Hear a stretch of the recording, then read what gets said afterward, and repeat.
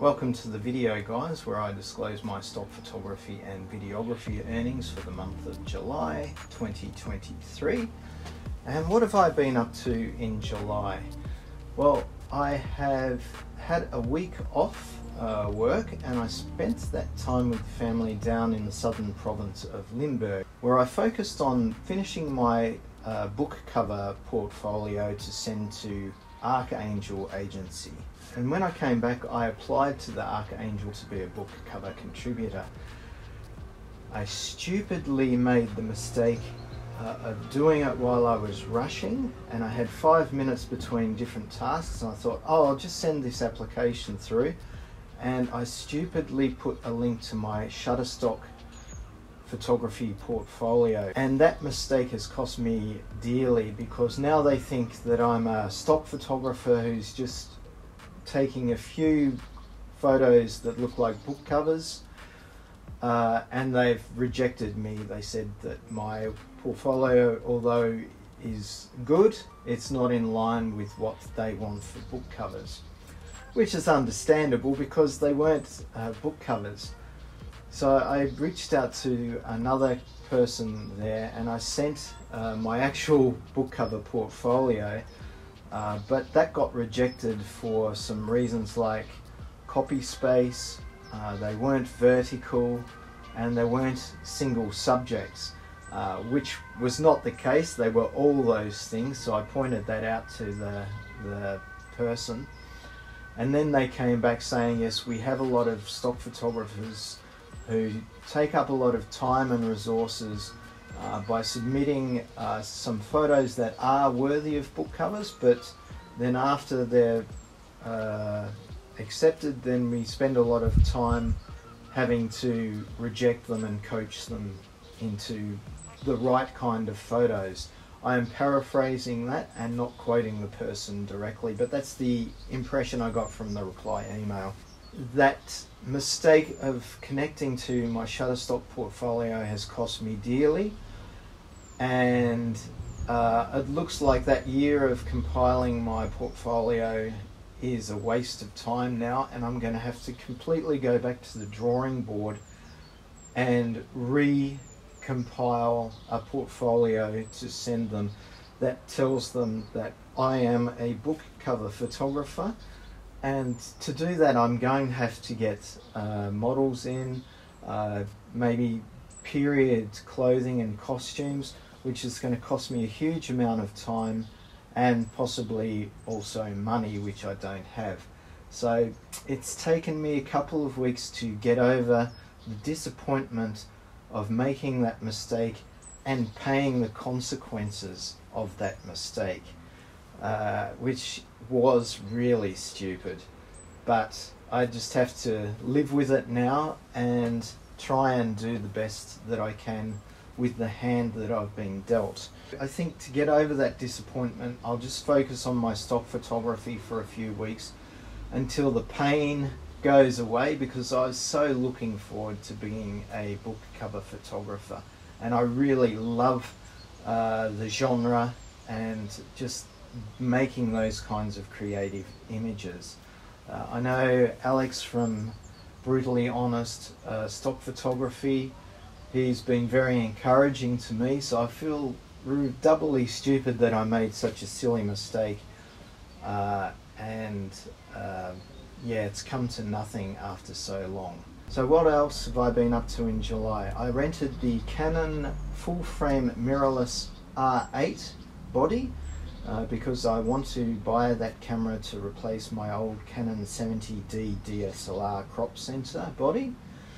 And I just paired it with my 400mm long lens, the Canon L5.6 prime, and just to see how it worked. And I got some really good results with that lens, even with video handheld, using the digital stabilization of the Canon R8.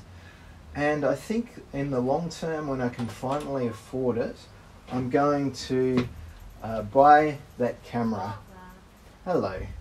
and use that as my stock photography and hopefully my book cover photography body. What else have I been up to? I sent my book to 2 literary agents 4 weeks ago, and I never got a response back from them. One was in the UK and one was in America. And my disappointment with that is less so now because my expectations were very low, to be honest. I've only sent it to 2 agents firstly, and I know from a friend of mine who's just recently been published that it's like a 99% chance you won't get accepted by an agent or a publisher. So I'll send it out to like up to a dozen more agents and see what happens. If it doesn't work, then I'll self-publish, but I'll cross that bridge when I come to it. Okay, now into the stock photography earnings for July, and we'll start off with Shutterstock. And with Shutterstock I have 2,452 pics and 182 videos in my portfolio. And I had 47 downloads for the month of July. A low light of the month was that I sold 5 videos for a total of only $2. And I think on the last day I sold another couple of videos, and that was like for a total of 50 cents. So that's pretty disappointing. Just check that I'm recording. I am. I did, however, have some nice highlights with some photos, and one of them, or 2 of them actually, were of the orange and pink tulips, which I've been selling a shite load of in the last 3 months or so. And one of them sold for $16.75 as a commercial image, and then I sold it again for $4.12 also as a commercial image a little bit later in the month. So that's pretty good. Those flower, especially the tulip and daffodil photos, are really performing for me. I also sold a single photo of a wallaby on Bruny Island in Tasmania for $3.63. In total for Shutterstock I had $36.78. Okay, the small fish agencies now, which I haven't really uploaded to in the last few months, and I think apart from Deposit Photos and Dreams Time, I'm not going to bother with uploading to those agencies. I made $6.40 in total. One of the highlights was of a pumpkin, a photo of a pumpkin, which I sold for $2.22 on Deposit Photos. And that was pretty much the only highlight for the small fish agencies. Okay, now to Pond 5, where I have a few hundred videos now. I think it's between 200 and 300 videos. I don't upload any photos to Pond 5. And I had one upload for July, and it was when I was in Amsterdam testing out the Canon RP with the Super Zoom 24 to 240mm Canon lens. And I was just standing outside Amsterdam Central Station, hand-holding and videoing the Eurostar train as it slowly pulls into Amsterdam Central Station. And that video sold for $11.51. Okay, now to Getty iStock, which was very disappointing in July as compared to the previous month, where I think I made more than $35 to $38 out of memory. In July for Getty iStock I only made $10.59, and there were no highlights. There were only a few pics that made anything more than $1.50, and no video sales either, so yeah, not too good for Getty iStock. Adobe stock was also down this month compared to last month, where I got that $50 bonus with a free allocated assets thing. I had 32 downloads, and I have a portfolio of 1,135 images and just 58 videos. A couple of the highlights were that I sold 3 photos of the American AMC Pacer that was parked a few streets away, on the side of the road, and they sold for 99 cents each. That AMC Pacer sells at least a couple of times every month on the various agencies, so that's a good one. It was also featured in the movie Wayne's World, so it's probably well known for those reasons.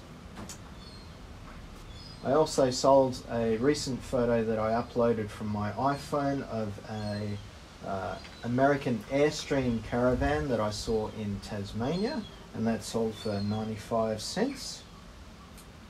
And in total for Adobe stock I made $24.30. Okay, now to my best performing agency for the month of July, and this has been a regular thing, more in 2023 than I think the last 2 years before that, and that's Alamy.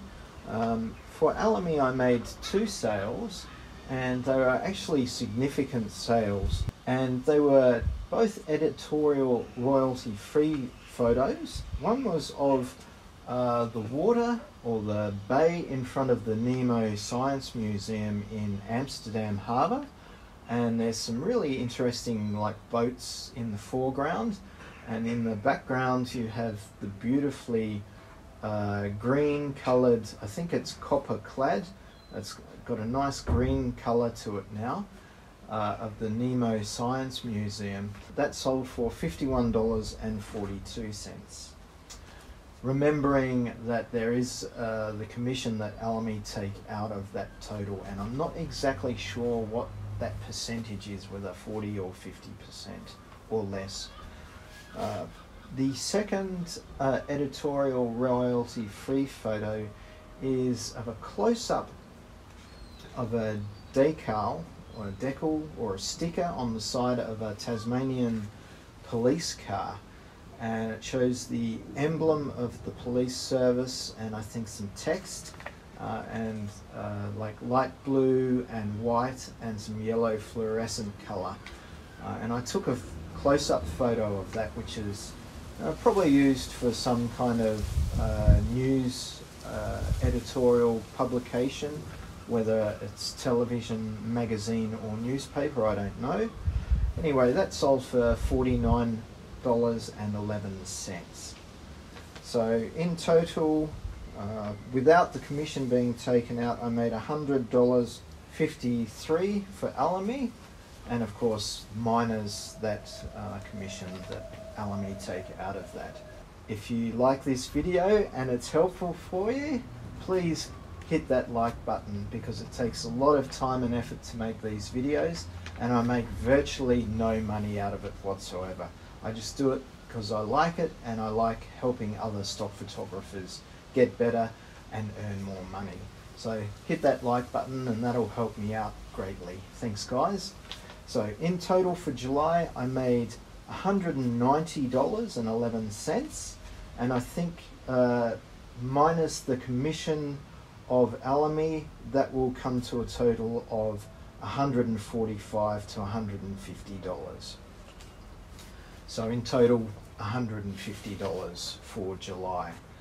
And it's interesting because I think I uploaded only 1 photo. Actually, that's not true. I uploaded about half a dozen photos in July, but I didn't do very much work. I was focusing on book covers, and then when I got rejected from the book covers, I was just so sunk by it, I couldn't bring myself to even look at a photo.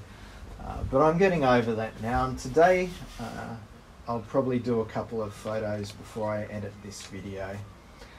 How did you guys do? Let me know how you guys go. And also I will be working on the Alamy video on trying to give some secrets to my Alamy success. I look forward to bringing that to you. Have a great August guys, and talk to you in the next one.